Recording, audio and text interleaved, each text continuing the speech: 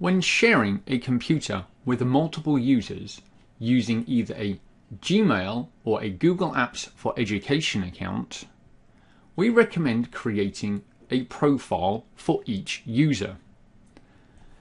I'm currently signed into a standard Gmail account, and in my Chrome browser in the top right hand corner I'm going to select the generic icon. It's a round circle, it may have a different letter in there.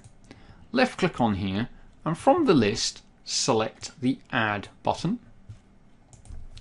Under the name, add in a name of the next user,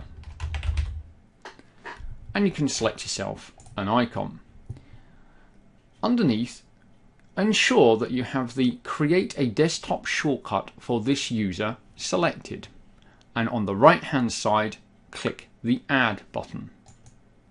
You will now see a screen asking you to sign in. Select the Sign In button and type in the name of that user.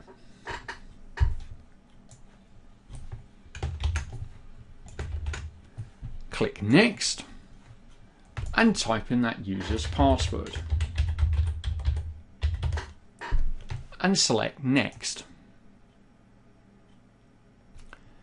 Be sure to link the data to add favorites and say yes, I'm in to turn on synchronization.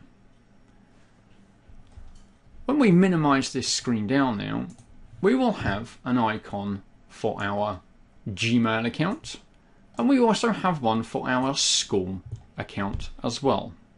You can create as many of these profiles as you require for different users.